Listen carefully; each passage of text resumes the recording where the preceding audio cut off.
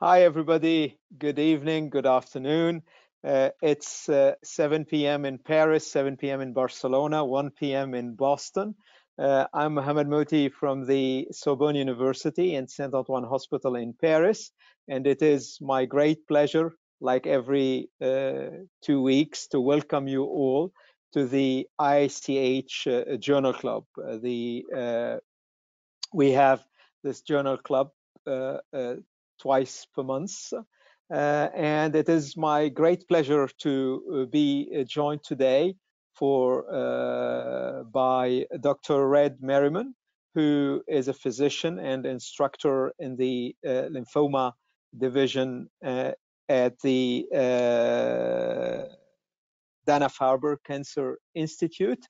I'm also pleased and would like to welcome Dr. Anna Sureda, who is the head of the Division of Hematology at the Catalan Institute of Oncology in Barcelona, in Spain.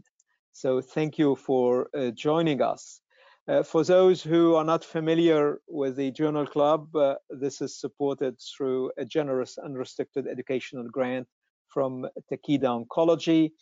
And for the broadcast of tonight, for this journal club, the Scientific Steering Committee of the IACH selected this article, which has just been published in the journal Leukemia, and the title is Allogeneic Transplantation After PD-1 Blockade for Classic Hodgkin Lymphoma. And as you may guess, we have always usually the first or last senior author of the article as a panelist, but we have also an expert who did not participate to the study who will also participate. So this is the reason why we are very pleased and honored having Dr. Reid Merryman with us, and Dr. Sureda will be the other panelist. You can see the abstract of this study, and I think many of you are quite familiar that anti-PD-1 monoclonal antibodies are being increasingly used in refractory relapsed Hodgkin lymphoma. But unfortunately, these wonderful new agents are not curative in many patients, and this is why a significant proportion of these patients are undergoing allogeneic stem cell transplantation. And obviously, it's very difficult to run prospective trials in such an orphan, I would say, and rare disease and rare setting, because obviously the majority of Hodgkin lymphoma patients are cured without transplantation and without anti-PD-1 monoclonal antibodies. So this is the reason why Dr.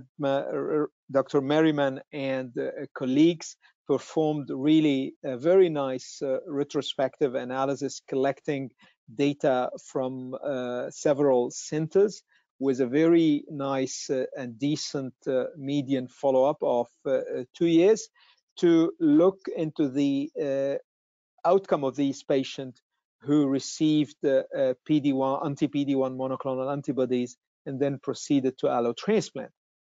And their conclusions are quite positive, because you can see the results here, and these results, and we will discuss this, looks much better than what was previously reported in case report or smaller studies. But also an important finding from this study, apparently, although it's not a randomized, it's not a controlled trial, was about the positive impact of using post-Cy, post-infusion of the graft and cyclophosphamide for GVHD prophylaxis, which is something extremely attractive. You can see here in the multivariable analysis for PFS, OS, but also GRFS, the impact of the different parameters, and we will have the opportunity to discuss all of these issues with our panelists. So without any further delay, I would like to launch this discussion and actually ask first Dr. Sureda, ladies first. Before digging deeper into the results of this article, what are, in your opinion today, the indications for allotransplant in patient with Hodgkin lymphoma? Anna, please. So thank you, Mohamad, first of all, for inviting me to this seminar, which I think it's going to be really interesting. Hopefully, we are going to learn quite a lot of things. And thank you for asking me this not so easy to answer question. So I have always been very much a defender of allotransplant in Hodgkin lymphoma. I remember many years ago when every single patient that relapsed after an autologous stem cell transplantation was a candidate or a potential candidate for an allotransplant.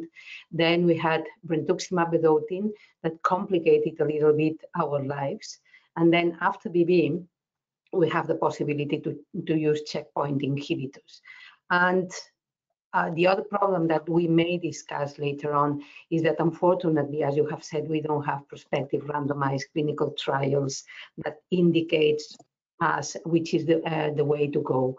And the reality is that if we look at the numbers coming from EBMT and from CIBMTR, the numbers of allogeneic stem cell transplants are decreasing in Hodgkin lymphoma.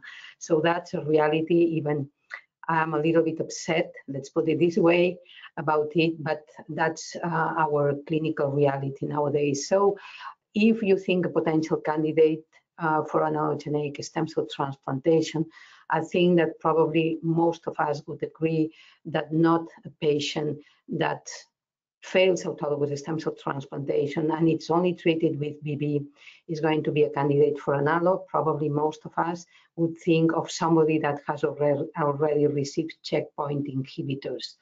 And the major question here would be to discuss what happens if the patient achieves a complete remission. So first of all, would you allograft every single patient that demonstrates a response to a checkpoint inhibitor, so CR or PR? We know that they are not curative, but we know the potential toxicity of the combination. And would you eventually allograft somebody that achieves a complete remission with checkpoint inhibitors? I would say that many groups would say that probably not all these patients. Anna, please allow me to interrupt. We will discuss all of these details. I want from you a very simple guideline, I would say, to our audience. And I mean, by the way, congratulations. You are the president-elect now of EBMT, and EBMT every other year would publish like recommendations. So what would be the updated recommendations of EBMT? You are the expert for allotransplant in Hodgkin lymphoma. So in one single sentence, probably somebody that has already received BB and checkpoint inhibitors. And then the question is that at what point after checkpoint inhibition the patient should be allografted. That's excellent. So what is the practice in wonderful? This is exactly what I think. And by the way, the message to our audience, and thank you for joining us. It's amazing the number of people who are joining from across the globe. This is fantastic. You can send your questions either using the chat or using the questions box. And I'll do my best to share the questions with the panelists because this is meant to be an interactive journal club. So what is the situation in Boston? Who are the patients you are allotransplanting today in your center? So first off, I wanted to say thank you. It's really an honor to be here. I'm really excited to talk about our paper.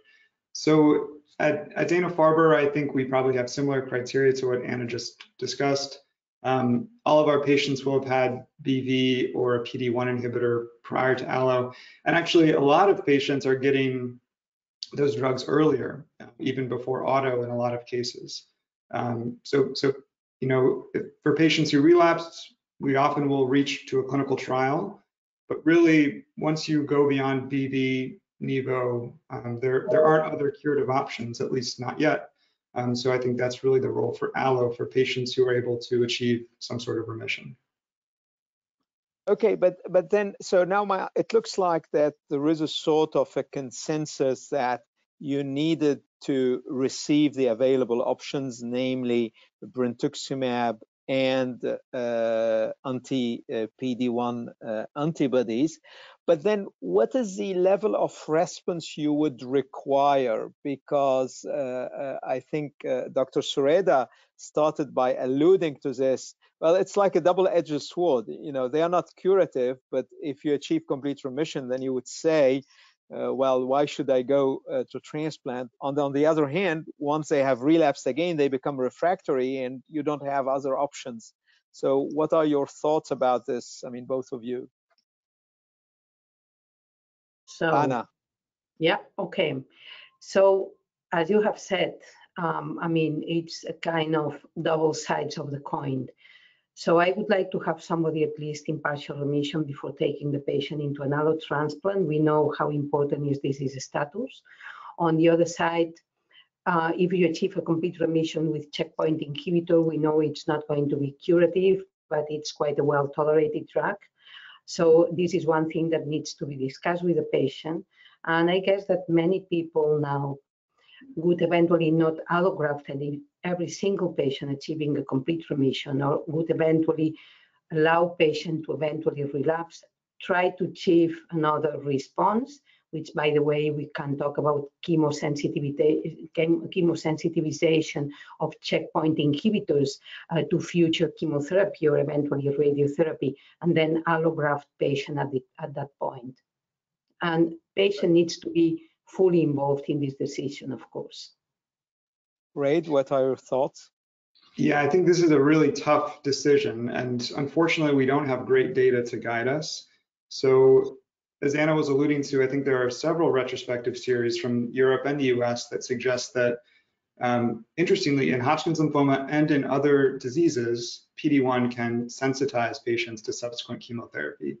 So it's likely that the response rates, if you wait for allo, and re-challenge with a more traditional salvage chemotherapy regimen, are higher than they were 10 years ago. On the other hand, you don't want to lose your window for transplant. So for patients who have particularly aggressive disease where you're really worried about your ability to achieve a response after PD-1, those are the patients who you might push for an allo earlier. And I think, you know, in the absence of clear data, this is obviously a situation where you really have to weigh the patient's preferences, because allotransplant is a huge decision and a huge burden for patients, obviously. And I guess the last thing to say is that we don't really know yet. I think there probably is a small percentage of patients who might be cured with PD-1 alone, in the same way that it looks like a small percentage of patients treated with BV might be cured 5 years out, or at least be in remission 5 years out. We don't really know who those patients are, but it does seem to be a very small number. Okay, well, wonderful. So, of course, I personally have probably a bias because I'm a transplanter, but my role here is to be fair, balanced, and to try to, I would say, drive the discussion in a critical fashion. So your conclusions, Reid, in the article for me are quite enthusiastic and positive. Whereas when I read carefully, I would say, well, Hodgkin lymphoma patients, especially those who are candidate for allotransplant, are relatively young patients. So we're not talking about, you know, the elderly AML or MDS, but still you have 15% of severe grade 3 to 4 acute GVHD, and you have almost like 20% non-relapse mortality or transplant-related mortality. So how can we temper the enthusiasm here? I mean, do we consider this as a safe approach, or how can you interpret these data? Yeah, I mean, I think that's a fair criticism. I don't know if you would ever describe allotransplant as being safe, because inherent in the procedure is a high risk of mortality, even with all the improvements we have in supportive care. But this is a very high-risk population, despite their young age. These are patients who, as I recall, had failed a median of 4 or 5 lines of therapy. Most had failed auto transplant. So the fact that they had an overall survival over 80% at 2 years is quite impressive.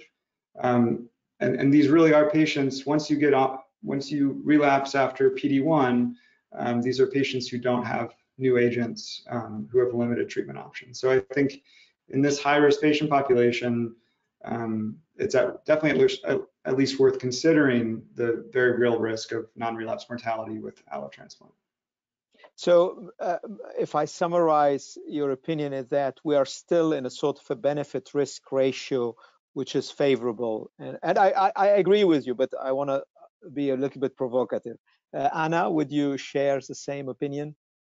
Absolutely. In fact, I think that the results presented, although it's a retrospective analysis, they are quite promising. If you remember, Mohamad, old papers eventually published by the EBMT, or eventually the phase 2 prospective clinical trial I published many years ago, the PFS was around 40% for those patients that had some sort of chemosensitive disease at the time of allotransplant. And I think that probably those papers that have presented the survival curves of checkpoint inhibitors plus allogeneic stem cell transplant, like this one, and the 2 years follow-up of Checkmate 205 that was published by Philippe Herman in this small population of patients, really have given impressive results, I would say, in terms of PFS and overall survival. And I am also a transplanter, you know that,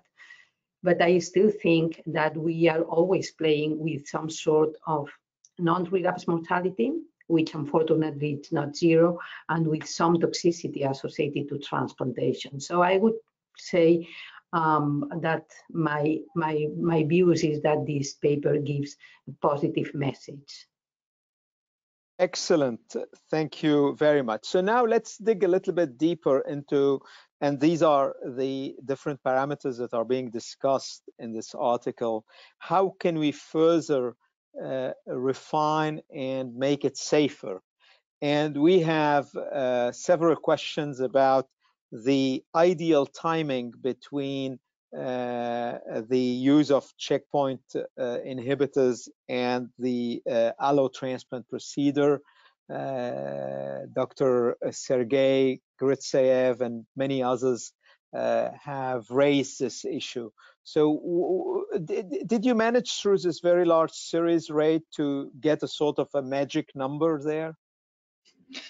No magic number, unfortunately. We did try, because this is probably the most common question that's been asked, I think. So, looking back, some consensus guidelines suggested a washout period of 6 weeks, not based on data. As you probably know, the half-life for PD-1 inhibitors is almost 4 weeks. So what we did to start was we looked at the median time from last dose of PD-1 to allotransplant, which was about 80 days. And we looked before and after that and found that those patients who had a PD-1 to transplant interval of less than 80 days had about a 2.5-fold increase in severe acute GVHD. And then we looked kind of within that 0 to 80 days to see if there was a clear pattern, and we didn't find one. So actually, if you took patients who had a 0 to 40-day interval and a 41 to 80-day interval, the incidence of severe acute GVHD was pretty much identical. So it doesn't look like there's like a safe point, as much as I wish there was at 40 days or 60 days. It seems like the risk kind of continues, and then at some point around 80 days or later probably goes down, which kind of makes sense if you think about the half-life of the drugs being quite long. So in theory, what I hear is that if you give it more time, probably you will improve the safety. But then from a theoretical and immunological perspective, I think these PD-1 antibodies are creating a sort of an immunostimulatory environment. So wouldn't you be afraid of losing this immunostimulatory environment? Yeah, so there's risk and benefit of early transplant after PD-1. That's what our data would suggest. So on one hand, there's the heightened risk of acute GVHD. On the other hand, we saw for patients who didn't have intervening salvage treatment between PD-1 and transplant, there was a significant reduction in the risk of relapse. So it really makes sense. You have a heightened T cell activation, which both is good for good for GVL, and also bad because it heightens the risk of GVHD. So I think, again, it's probably an individual patient level decision. I think it's probably uncommon that you feel comfortable waiting 3 months from your last dose of PD-1 to transplant. And for those patients who, again, you're really worried about aggressive disease and relapse, you might be willing to tolerate the 20 or 25% risk of severe acute GVHD that we found for early transplant after PD-1 blockade. Anna, what is in your practice the ideal timing, and how would you handle these patients? Well, I think that we don't have any ideal timing because unfortunately we are basically running in a very slippery floor because, as Reid has said, we don't have definitive data on that. I think that if I remember, Carmelo Carlo Estela presented, you may remember, Mohamad, some years ago, the preliminary data that were later on published by Philippe Armand. And at this first time, he was already trying to do some potential analysis to see if the levels of nivolumab, in this case, at day 0, had any correlation at all with non-relapse mortality and the incidence of acute GVHD. Unfortunately, this study with only 45 patients was negative. And from then, I mean, we have been speculating about which is the ideal time between the last dose of PD-1 inhibitors and transplantation.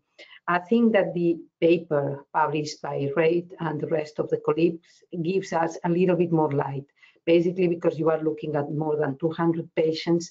And of course, I think that the data are a little bit stronger. I would say that everybody is more or less living around 2 months, probably not more than that, just because you don't want to have somebody relapsing in between and then losing the slot for allo transplant.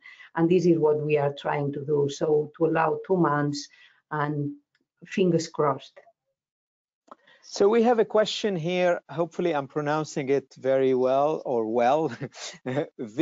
From Dr. Vishvadeep Kusho, asking whether there is a difference in the washout period between nivolumab and pembrolizumab. As I recall, the half-life for both is between 3 and 4 weeks. Really not much of a difference. Yeah. Okay. Wonderful.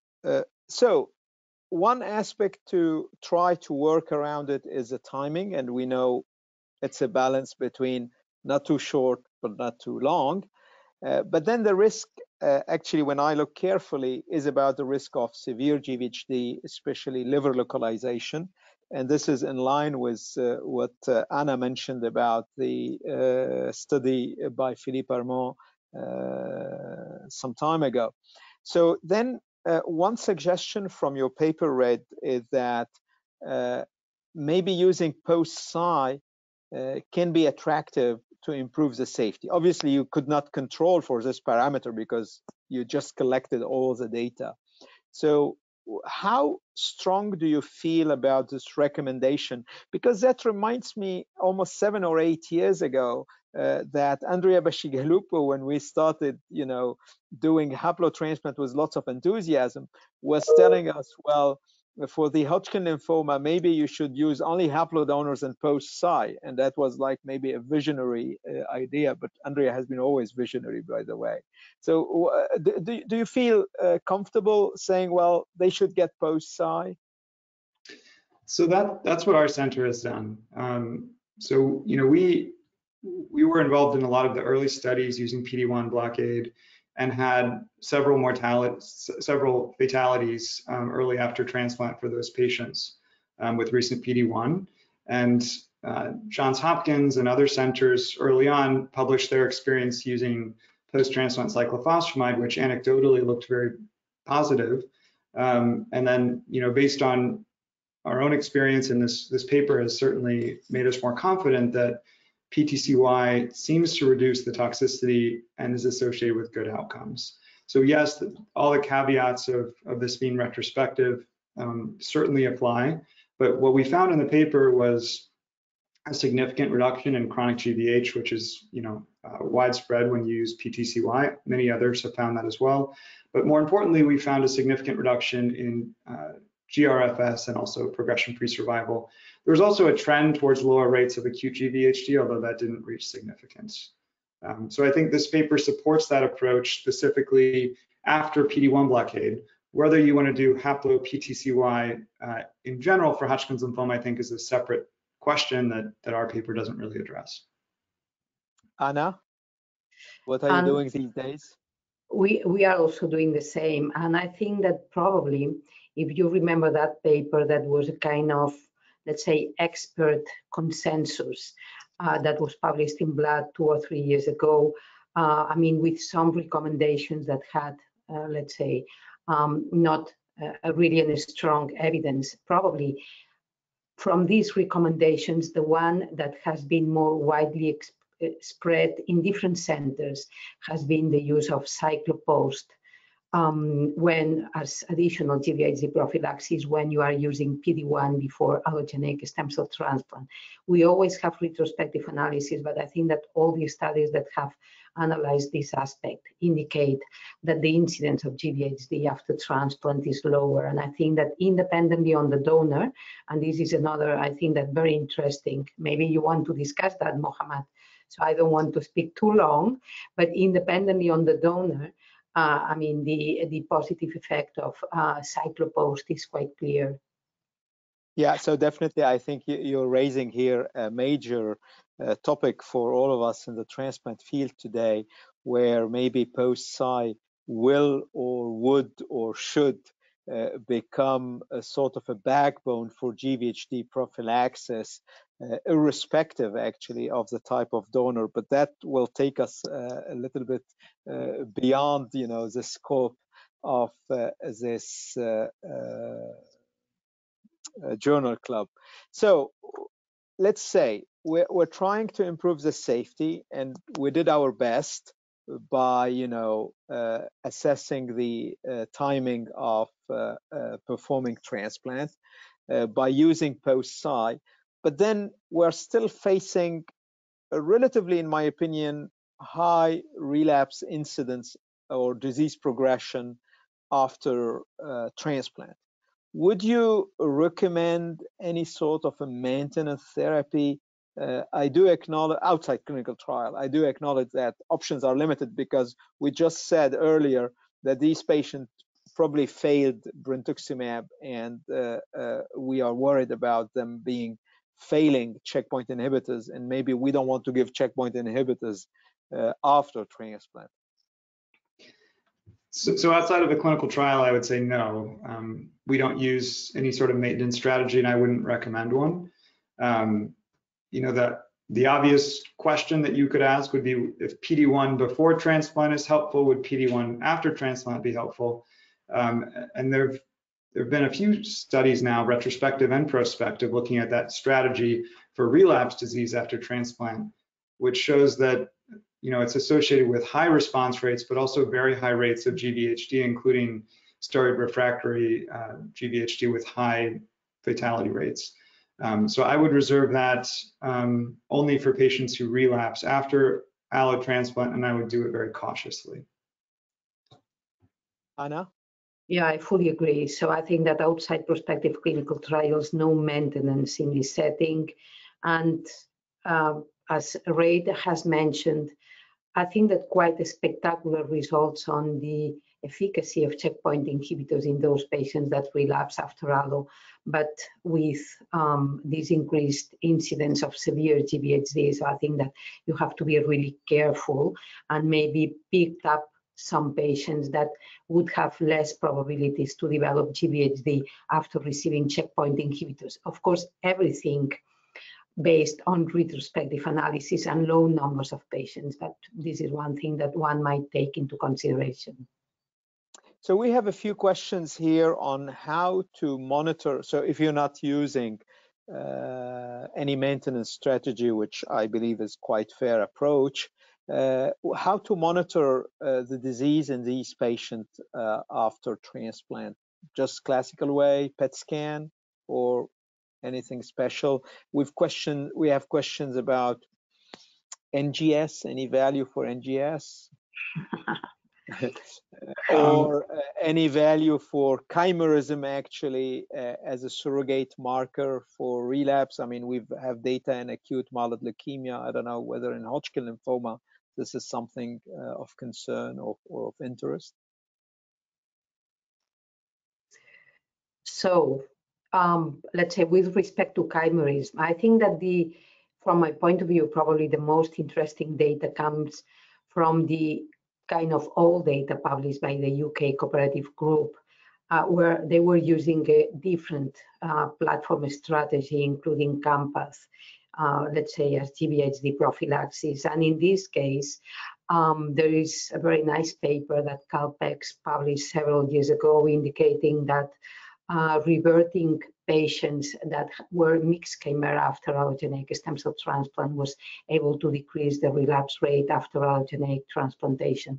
In our setting, not using CAMPAS, let's say the value of mixed chimerism, I wouldn't say that it's so clear in this specific group of patients. And basically, I have to say that with one exception, I have not seen any patient being mixed chimera after an allogeneic stem cell transplant in Hodgkin lymphoma. And to follow up these patients, unfortunately, we don't have NGS, we don't have still liquid biopsy or these fancy techniques that would be really very interesting to use. And we have to, I would say that we have to rely on traditional methods. We are normally not using PET-CT or eventually any, let's say, imaging technique to follow our patients. Reid, do you agree? Yeah, I mean, I think we've been using PET scans after transplant or CT scans for patients who are in a CR, although the data for that is limited.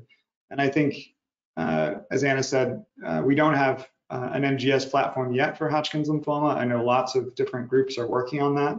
And hopefully in the next several years, we'll have an NGS assay that we can use, because there are a lot of interesting ways that you could think about using it in this disease in the transplant setting and also in earlier lines of therapy as well.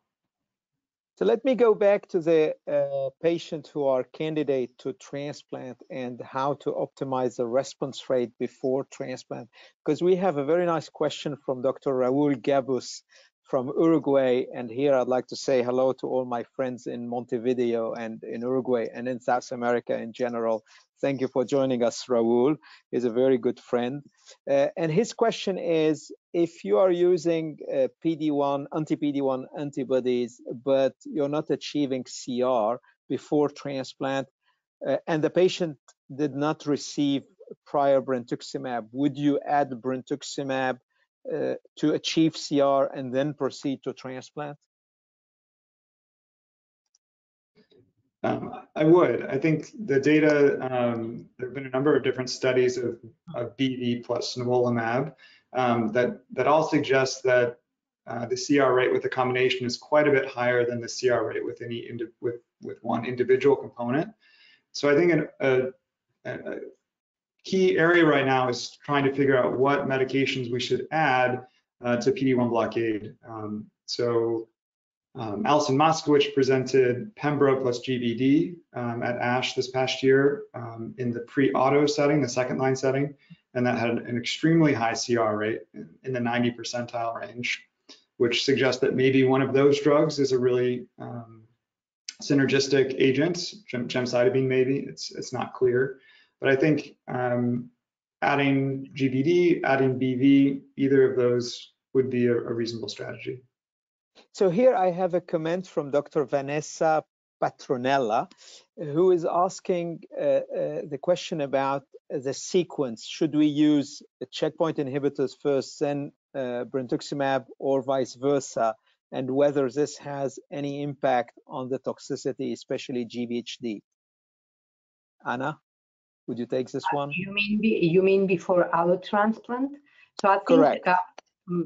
I think that I mean, outside prospective clinical trials, normally patients receive BB before, and then if they fail BB, then they go ahead with checkpoint inhibitors. And as Reid has mentioned just at the very beginning, we are going to see more and more patients, probably in Europe a little bit later than US, that have failed BB and eventually checkpoint inhibitors in earlier lines of treatment.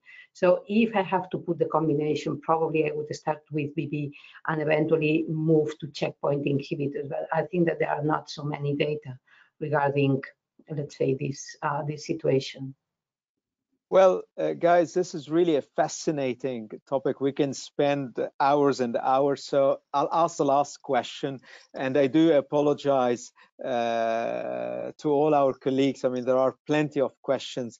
Dr. Rashpal, we will not be able to address the role of tandem auto, allo, frontline, and all of this. I do apologize.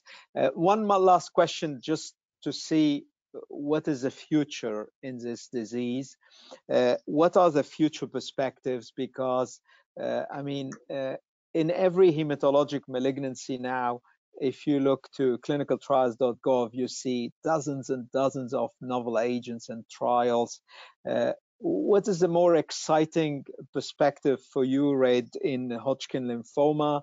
Is it about anti-CD30 CAR T cells? Is it about any other agent? And I'll ask the same question to Anna.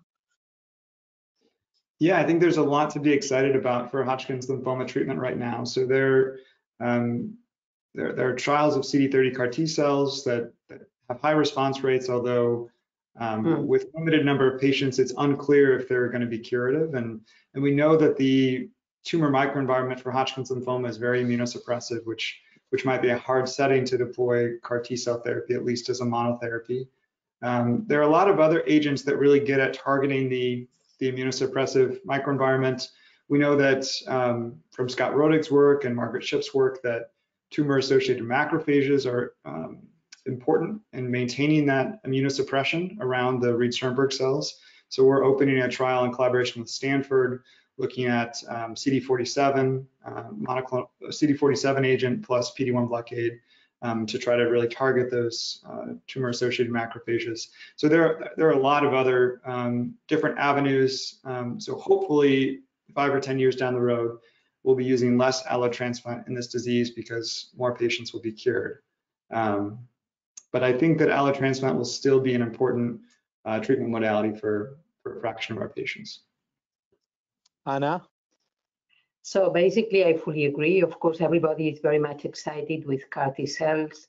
The results in Hodgkin lymphoma, let's say we need more follow-up, and although the complete remission rate is quite high, then the follow-up is not so bright as probably in other diseases. I think that we have new anti-PD-1s, which are really very effective in phase 2 prospective clinical trials. We have bispecific monoclonal antibodies, anti-CD30 or anti-CD16A in combination with checkpoint inhibitors and other combinations. So I think that the future for patients with relapsed refractory Hodgkin lymphoma is going to be quite bright in the next few years. Hopefully some of these drugs or combinations reach the market outside prospective clinical trials, which is another issue. And I will have to admit that probably the numbers of allos is going to decrease, but I still think that at least for the time being is the only curative strategy that we have in our hands. So this is one thing that needs to be taken into consideration, remembering that the median age of these patients is 30 years. It's not 60 or 65. Well, I think this has been really a wonderful conclusion. Lots of hope to all Hodgkin lymphoma patients, but also to all patients with blood diseases. I do thank you both for really very clear, very important journal club. I really appreciate.